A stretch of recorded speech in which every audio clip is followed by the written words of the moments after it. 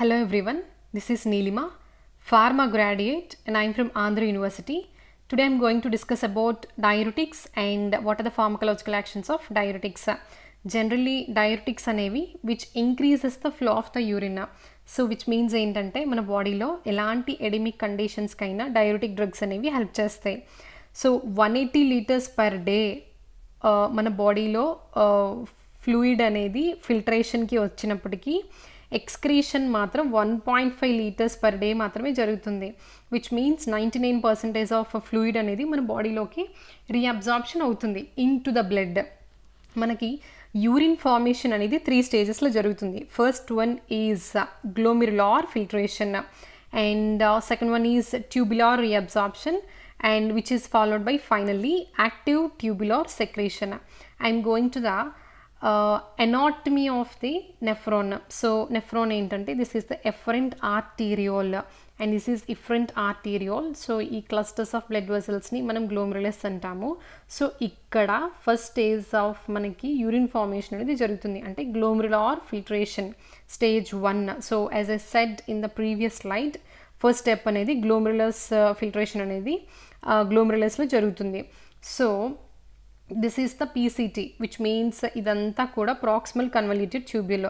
This is thin descending limb of loop of హెన్లీ and this is thick descending limb of loop of హెన్లీ and this is early distilled convoluted tubule and this is late distilled convoluted tubule and this is the collecting duct finally. Okay, so మనం ఏంటంటే pharmacological actions of diuretics తెలుసుకునే ముందు we should know the anatomy of the nephron.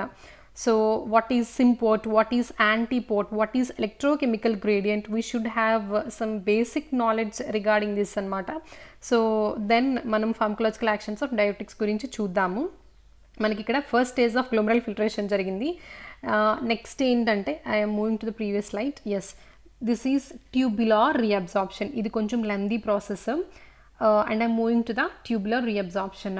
Here ఏదైతే glomerular ఫిల్టరేషన్లో జరిగిన fluid వచ్చి ఈ proximal convoluted ట్యూబ్యూల్లోకి enter అయిందో ఇక్కడ మనకి ఏమవుతుందంటే ట్యూబులార్ రీఅబ్జార్ప్షన్ అనేది జరుగుతుంది. వై మనకి రీఅబ్జార్ప్షన్ అనేది జరగాలి అంటే బాడీ నీడ్స్ ఇట్. సో మనకి sodium, potassium, hydrogen ions are bicarbonates, some amino acids, glucose, ఇవన్నీ కూడా ఏంటంటే మన బాడీకి అవసరం కాబట్టి ట్యూబులార్ రీఅబ్జార్ప్షన్ జరుగుతుంది. ఓకే, ఏదైతే ఫ్లూయిడ్ గ్లోమెరులార్ ఫిల్టరేషన్ నుంచి వచ్చి ఈ పీసీటీ లూమెన్, సో ఈ స్పేస్ ఏదైతే కనిపిస్తుందో దీన్ని మనం లూమెన్ అంటాము, సింపుల్గా అర్థం చేసుకోండి.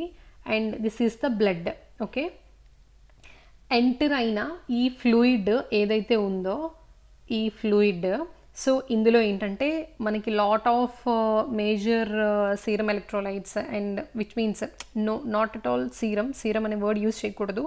మనకి major electrolytes and minor electrolytes, బాడీకి కావాల్సిన అన్ని అయాన్స్ కూడా ఈ ఫిల్టరేషన్లో ఉంటాయి. సో ఇక్కడ ఏమవుతుంది అంటే here I can say this is sodium potassium సింపోర్ట్. Through these సింపోర్ట్ మనకి సోడియం పొటాషియం అయాన్స్ అనేవి బ్లడ్లోకి రీఅబ్జార్ప్షన్ జరుగుతాయి.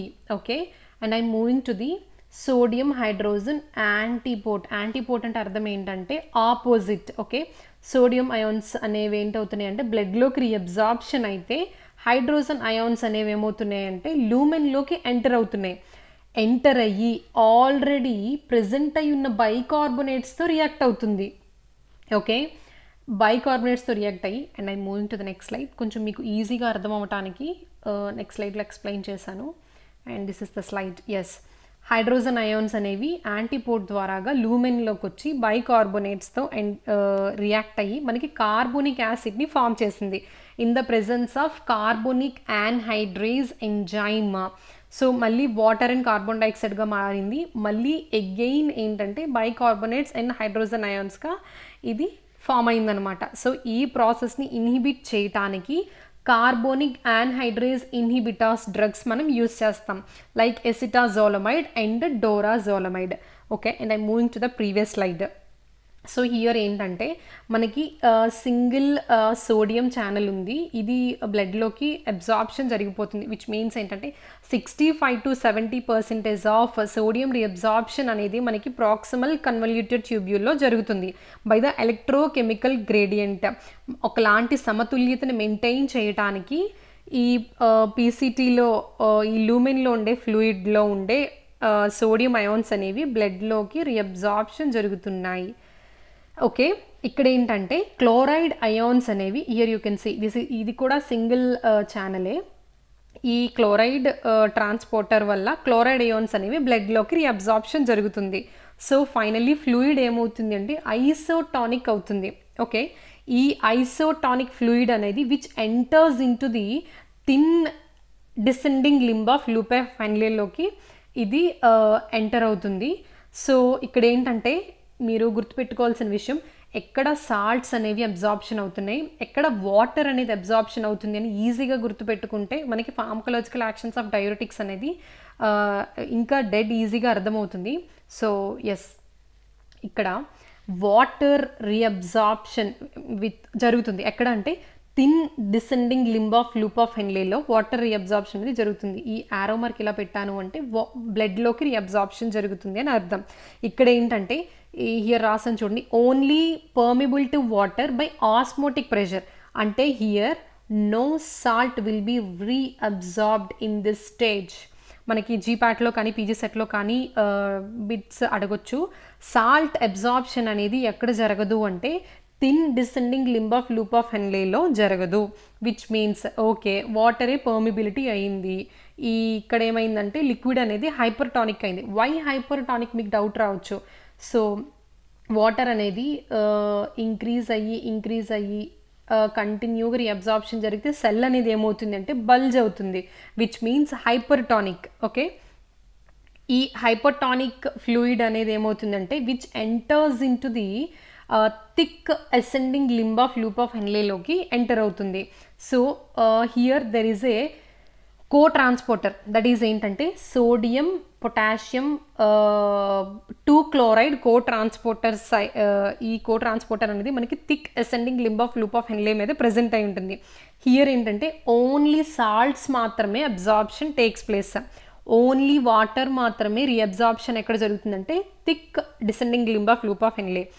సాల్ట్స్ మాత్రమే ఎక్కడ రీఅబ్జార్ప్షన్ జరుగుతాయి అంటే thick ascending limb of loop of హెన్లేలో జరుగుతాయి. So here what does this means ఏంటంటే క్లోరైడ్ అయాన్స్ కానీ sodium ions and potassium ions అనేవి రీఅబ్జార్ప్షన్ ఇక్కడ జరుగుతుంది. ఓకే, ఇక్కడ ఏంటంటే మనకి లూప్ డయూరెటిక్స్ యాక్ట్ చేస్తాయి. ఓకే, ఈ సైట్ 2లో మనకి ఇక్కడ ఈ లూప్ డయూరెటిక్స్ అనేవి యాక్ట్ చేస్తాయి. అంటే chloride ions, potassium ions, sodium అయాన్స్ని reabsorption అవ్వకుండా యూరిన్లోకి పంపించేలాగా ఈ లూప్ డయూరెటిక్స్ అనేవి చేస్తాయి. ఓకే, ఇక్కడ ఏమవుతుందంటే ఈ ఫ్లూయిడ్ అనేది హైలీ హైపోటానిక్ అవుతుంది. ఈ ఏదైతే హైపోటానిక్ ఫ్లూయిడ్ అనేది ఇక్కడ ఎంటర్ అయిందో అది ఎర్లీ డీసీటీకి వచ్చేసరికి హైలీ హైపర్టానిక్ అవుతుంది, same as like thick ascending limb of loop of Henley. ఇక్కడ కూడా ఓన్లీ సాల్ట్స్ మాత్రమే రీఅబ్జార్ప్షన్ జరుగుతాయి. ఇక్కడ కూడా there is a సింపోర్టర్ called sodium chloride సింపోర్టర్. ఈ సింపోర్టర్ నుంచి మనకి sodium ions, chloride ions బ్లడ్లోకి reabsorption జరుగుతాయి. ఈ సైట్ మీద యాక్ట్ చేసే డ్రగ్స్ ఏవి అంటే థయాజైడ్ diuretics. Okay, clear. So and I'm moving to the late డిసిటీ, which means ఏంటంటే లేట్ డిస్టిల్డ్ కన్వల్యూటెడ్ ట్యూబ్యూల్లో ఇక్కడ మనకి 2 మెకానిజం ఆఫ్ యాక్షన్స్ ఉన్నాయి. ఒకటి ఏంటంటే ఎమలోరైడ్ సోడియం సెన్సిటివ్ ఛానల్స్ ఉంటాయి, విచ్ మీన్స్ ఇక్కడ చూసారా ఈ సోడియం అనేది మనకి బ్లడ్లోకి రీఅబ్జార్ప్షన్ జరిగిపోతుంది. ఎమైలోరైడ్ అనే డ్రగ్ మనం డయూరెటిక్ ఎడమిక్ కండిషన్స్లో యూస్ చేయడం వల్ల ఈ సోడియం అయాన్స్ అనేవి బ్లడ్లోకి రీఅబ్జార్ప్షన్ అవ్వకుండా కలెక్టింగ్ డక్ట్లోకి వెళ్ళిపోయి మనకి త్రూ యూరిన్ అనేది పాస్ అవుట్ అయిపోతాయి. ఓకే, ఇంకొక మెకానిజం ఆఫ్ యాక్షన్ ఆఫ్ ఏంటంటే ఈ లేట్ డిస్టిల్డ్ కన్వల్యూటెడ్ ట్యూబ్యూల్లో ఆల్డోస్టెరాన్ ఏం చేస్తుంది అంటే ఆల్డోస్టెరాన్ అనే హార్మోన్ ఏం చేస్తుంది అంటే జనరల్లీ ఇక్కడ చూడండి క్లియర్గా సోడియం అనేది రీఅబ్జార్ప్షన్ చేసుకుని పొటాషియంని హైడ్రోజన్ని యూరిన్లోకి పంపించేస్తుంది. ఇది aldosterone taluka main mechanism of action. But మనకి ఏంటంటే ఎడిమిక్ కండిషన్స్ తగ్గాలి అంటే sodium should get out through the urine. అప్పుడే మనకి సెల్కి మధ్య అంకోటిక్ ప్రెషర్ అనేది తగ్గి మనకి ఏమవుతుందంటే సెల్ ఫ్రీ అవుతుంది సోడియం అయాన్స్ అనేవి లేకపోవడం వల్ల. ఓకే, మనం ఇక్కడ ఏం యూస్ చేస్తున్నామంటే లేట్ డిస్టిల్ కన్వల్యూటెడ్ ట్యూబ్యూల్ మీద ఆల్డోస్టెరాన్ యాంటగానిస్ట్ అనే డ్రగ్ యూస్ చేస్తున్నాం, దట్ ఈస్ స్పైరనోలాక్టోన్. ఓకే, ఈ ఆల్డోస్టెరాన్ మళ్ళీ ఒకసారి రివర్స్ చేస్తున్నాను. లేట్ డిస్టిల్డ్ కన్వల్యూటెడ్ ట్యూబ్యూల్ పైన 2 మెకానిజం ఆఫ్ యాక్షన్స్ జరుగుతాయి. ఫస్ట్ ఏంటంటే సోడియం రీఅబ్జార్ప్షన్ అనేది జరుగుతుంది, అండ్ ఇంకొకటి ఏంటంటే ఆల్డోస్టెరాన్ అనేది ఏం చేస్తుందంటే విచ్ మీన్స్ ఇక్కడ పొటాషియంని హైడ్రోజన్ని బయటికి పంపిస్తూ సోడియంని బ్లడ్లోకి రీఅబ్జార్ప్షన్ చేసే కెపాసిటీ ఆల్డోస్టెరాన్కి ఉంటుంది. సో హియర్ మనకి ఎడిమిక్ కండిషన్స్లో సోడియం అవసరం లేదు కాబట్టి sodium should get out through the urine. Okay, here ఇక్కడ ఏమైందంటే కలెక్టింగ్ డక్ట్లోకి ఈ ఫ్లూయిడ్ రిమైనింగ్ ఫ్లూయిడ్ అంతా వచ్చేసింది. ఇప్పటి వరకు చెప్పింది ఏంటంటే second point, which means tubular reabsorption అనేది అప్ టు మనకి డిస్టిల్డ్ కన్వల్యూటెడ్ లేట్ డిసిటీ వరకు జరిగింది. ఇప్పుడు యాక్టివ్ ట్యూబులర్ సెక్రీషన్ అనేది కలెక్టింగ్ డక్ట్లో జరుగుతుంది. I'm moving on. Yes, this is ఇక్కడ ఏమైంది అంటే ADH anti diuretic hormone. So okay, డయూరిసిస్ అంటే which increases the flow of the urine. But what is this anti diuretic hormone అంటే మనం ఎప్పుడైతే డీహైడ్రేషన్ కండిషన్స్లో మన బాడీ ఉంటుందో అలాంటి టైంలో ఈ కలెక్టింగ్ డక్ట్ పైన ఏదైతే ఫ్లూయిడ్ అనేది త్రూ ఆల్ దీస్ ప్రాసెస్ చేసుకొని వచ్చి కలెక్టింగ్ డక్ట్లోకి ఎంటర్ అయిన ఫ్లూయిడ్ నుంచి water మాలిక్యూల్స్ని through the anti diuretic hormone మన బాడీ రీఅబ్జార్ప్షన్ చేసుకుంటుంది. మనం only diuretic which means dehydration కండిషన్లో ఉన్నప్పుడు మాత్రమే ఈ యాంటీ డయూరెటిక్ హార్మోన్ అనేది రిలీజ్ అవుతుంది. ఓకే, ఎందుకంటే మన బాడీకి ఒక ప్రొటెక్టివ్ యాక్షన్గా ప్రొడ్యూస్ చేయడానికి వాటర్ మాలిక్యూల్స్ అనేది ఈ ఫ్లూయిడ్లో ఈ కలెక్టింగ్ డక్ట్లో ఉండే ఫ్లూయిడ్ నుంచి అబ్జార్ప్షన్ చేసుకొని బాడీకి వాటర్ని అందిస్తుంది. సో ఏదైతే రిమైనింగ్ ఫ్లూయిడ్ ఉంటుందో అది కలెక్టింగ్ డక్ట్ ద్వారా బయటికి in the form of the urine మనకి బయటకు వచ్చేస్తుంది. సో సింపుల్గా మనం mechanism of actions of diuretics నేర్చుకోవాలి అంటే PCT పైన సోడియం పొటాషియం సింపోటర్స్ ఉంటాయి, సోడియం హైడ్రోజన్ సింపోటర్స్ ఉంటాయి. ఈ PCT పైన కార్బోనిక్ యాన్హైడ్రేస్ ఇన్హిబిటర్స్ డ్రగ్స్ మనం ఇస్తాము. ఆర్ మనకి ఏంటంటే coming to the thin descending limb of loop of హెన్లీ, థిక్కి థిన్కి confuse అవ్వద్దు. Thin descending limb of loop of హెన్లీ పైన మనకి ఏంటంటే ఆస్మోటిక్ డయూరెటిక్స్ హెల్ప్ చేస్తాయి. వై? బికాజ్ అంటే ఇక్కడ వాటర్ రీఅబ్జార్ప్షన్ జరుగుతుంది కాబట్టి దాన్ని ఇన్హిబిట్ చేయడానికి మనకి ఆస్మోటిక్ డయూరెటిక్స్ అనేవి హెల్ప్ చేస్తాయి. వాటర్ అనేది రీఅబ్జార్ప్షన్ అయితే ఆల్రెడీ ఎడిమిక్ కండిషన్లో పేషెంట్ ఉన్నాడు, ఆ పేషెంట్కి మళ్ళీ వాటర్ రీఅబ్జార్ప్షన్ జరిగితే ఇంకా ఎడిమా ఎక్కువ అవుతుంది కానీ అది రెడ్యూస్ అవ్వదు. సో మనం హియర్ ఏంటంటే ఆస్మోటిక్ డయూరెటిక్స్ యూస్ చేయడం వల్ల కొంతవరకు ఎడిమాని మనం తగ్గించవచ్చు. Here thick ascending limb of loop of హెన్లీలో మనకి ఏమవుతుందంటే సోడియం పొటాషియం 2 క్లోరైడ్ కో ట్రాన్స్పోర్టర్స్ ఉన్నాయి. సో సోడియం ఈ వెళ్ళటం వల్ల ఏమవుతుంది అంటే లైక్ మనకి ఎడిమిక్ కండిషన్స్ అనేవి ఇంక్రీజ్ అవుతాయి. సో అలా అవ్వకుండా బ్లడ్లోకి ఈ కో ట్రాన్స్పోర్టర్ ద్వారా మనకి సోడియం అయాన్స్ అనేవి రీఅబ్జార్ప్షన్ జరగకుండా త్రూ యూరిన్ మనకి బయటికి రావటానికి మనం లూప్ డయూరెటిక్స్ అనేవి మనం ఇక్కడ యూస్ చేస్తాము. దేనిపైన అంటే thick ascending limb of loop of హెన్లీ పైన మనం యాక్ట్ చేస్తాయి drugs. And I'm coming to the early డిసిటీ, that is ఏంటంటే ఇక్కడ ఒక సింపోటర్ ఉంది, that is sodium chloride సింపోటర్. So sodium ions here మళ్ళీ మనకి అవసరం లేదు, ఎడిమిక్ కండిషన్స్ని ఇంక్రీజ్ చేస్తాయి కాబట్టి it should get out through in the form of urine అన్నమాట. కాబట్టి మనం ఇక్కడ సోడియం క్లోరైడ్ సింపోటర్స్ని ఇన్హిబిట్ చేసే డ్రగ్స్ ఎవరు అంటే థయాజైడ్ డయూరెటిక్స్. Okay, here థయాజైడ్ diuretics.